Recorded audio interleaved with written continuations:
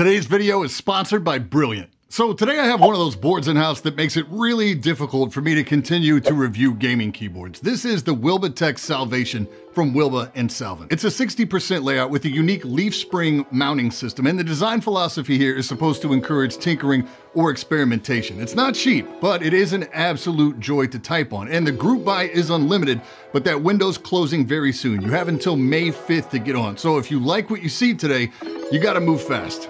You ready? Let's go!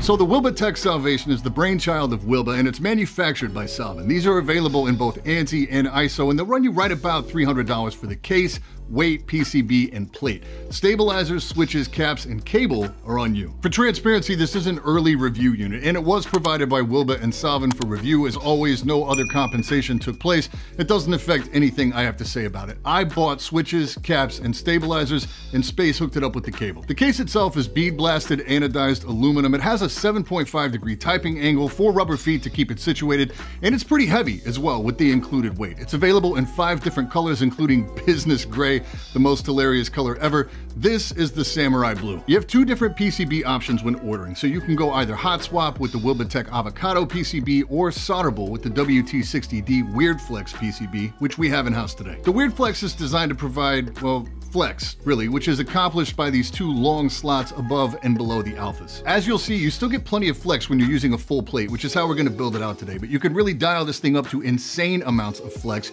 if you go with like a half plate or a no plate build. The slots make for some really artful trace routes as well. It's a really nice looking PCB. We have support for both QMK and VIA. These came gift wrapped from Salvun himself, so don't expect final retail to arrive like this, but it kind of felt like my birthday, which I appreciate. The plate here is nickel plated, copper clad FR4 fiberglass. Got a little flex to it, not a ton like a PC plate. You can see guides around the alphas as well. These can be dremeled like along those lines to do a half plate if you'd like. I'm gonna build it out standard to get a better feel today for what you get out of the box. Inside the case, you have a center mounted internal brass weight that's Cerakoted in black. You also see little channels that will be home to our leaf springs, and therein lies the primary unique feature of this board, the mounting system. First, we apply the pour-on pads to the channels. They're gonna go in the center of the channels, ignoring the outer 2 most channels. Those will only be used in builds where people are using their own PCBs that may not have mounting points that line up with the ones provided. We have a sheet of these leaf springs. These are FR4 as well, and you just snap them out of their frame and then file or clip the little rough edges to make them all smooth boys. 4 of these have a hole on each side. They're gonna be used to mount the standoffs. We're gonna build 2 leaves with standoffs like so, and then 8 leaves with a rubber bumper, and when you're done, you're left with a little bounce in each leaf spring. So the plate and PCB assembly are gonna like float, suspended on top of these leaves inside the case. And you can get a lot of movement on the entire keybed, more so than any keyboard I've ever seen. Now for a board this nice, you really need to have some absolute banger switches, and that's why I decided to go with the TKC Dragonfruits. These are a highly underrated switch that I decided to, come on, stop what you're doing and like the video right now if I got you. I actually opted to go with ink blacks, lubed with 205 grade 0 and desk keys films. The stabs are novel keys PCB mounts. I opted to go with the HOLEE mod on these, so we'll use 205 grade 0 here as well. If you're not wise to the HOLEE mod, HAMAJI has easily the best video out walking you through this process, and shout out TET, who I believe is the OG on this mod. The PCB, at least on the solderable version, gives you some flexibility in switch position as well, like using a stepped caps lock for instance, which I opted to do. The sockets here of course support 5-pin and they're south facing. There's no RGB to speak of anywhere on this board, so lighting those shine through keycaps, not gonna be an issue. The bottom row layout was new to me. My guy Glarsis informs me that it's a Sengan layout. It uses a 7U spacebar, then symmetrical clusters of 1.5, 1, and 1.5U for your lower mods. Think of it like an HHKB layout, but with a longer spacebar, and it retains the control keys. I did opt to do some key remapping as well, because by default the arrows are on WASD and I prefer them on IJKL with the caps lock as my function key. Luckily, VIA makes this a piece of cake. So with everything soldered up, you have to situate the completed plate and PCB assembly in the case. It's gonna mount to the 2 standoffs we installed earlier, and it is a bit of a balancing act to get it situated just right, as the whole assembly moves vertically and has to be clear of all 4 corners to do so. The artisan cap was a gift from Salvun. It's solid copper with a forced patina to go with the nautical theme of this board. It couldn't have come out better. It looks and feels amazing.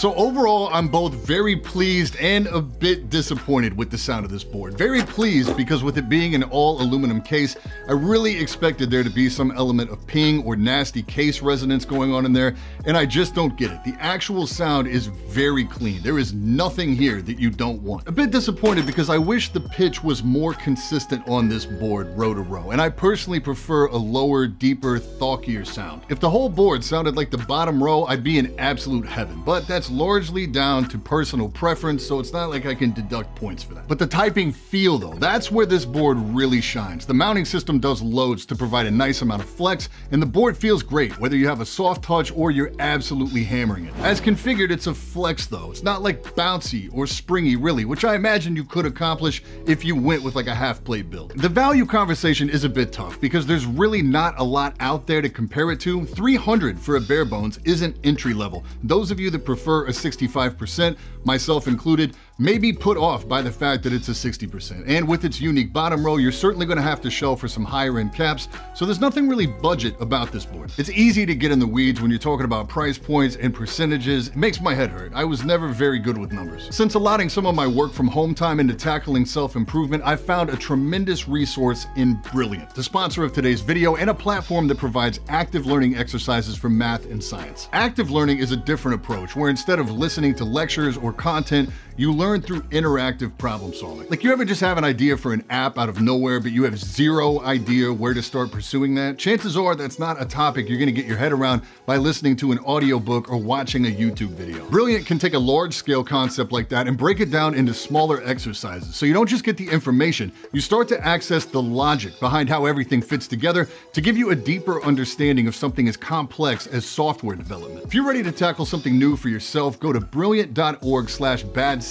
Tech. You can sign up for free. The first 200 of you to do so will get 20% off your annual membership. Big thanks to Brilliant for sponsoring today, and thank you for your time. Really appreciate it. The main attraction with the Salvation is the mounting system and the idea that you can configure it in a few different ways to really ramp up the flex. Alex did a no plate build on this and it looks like a trampoline in the footage. In full plate form, it certainly doesn't feel as stiff as any tray mount, and it's not as stiff as like the gasket mount implementation on the GMK Pro. I guess the best way to say it is this. At first glance, I probably wouldn't have bought in. Like, the mounting system definitely would have piqued my curiosity, but the 60% would have made me pass. I wasn't even 100% sure I was gonna keep this thing long-term after the review, just based on the layout. But after building out and typing on this thing, I'm not gonna let it get away. I can definitely see myself going back and trimming out the alpha portion of that plate and doing a true half plate build. Even as an early unit, the anodizing looks absolutely gorgeous. The build guide was very straightforward. The tolerances and the hardware are all spot on. It feels like quality, with the only knock I have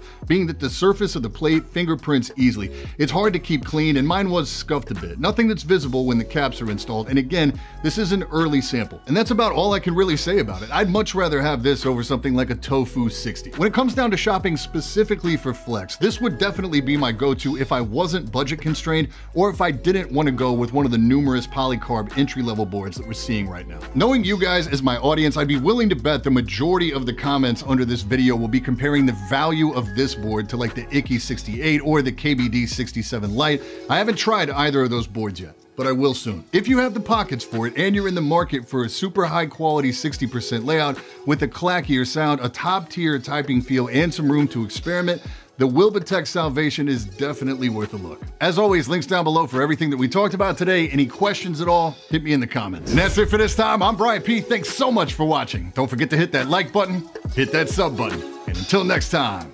stay up.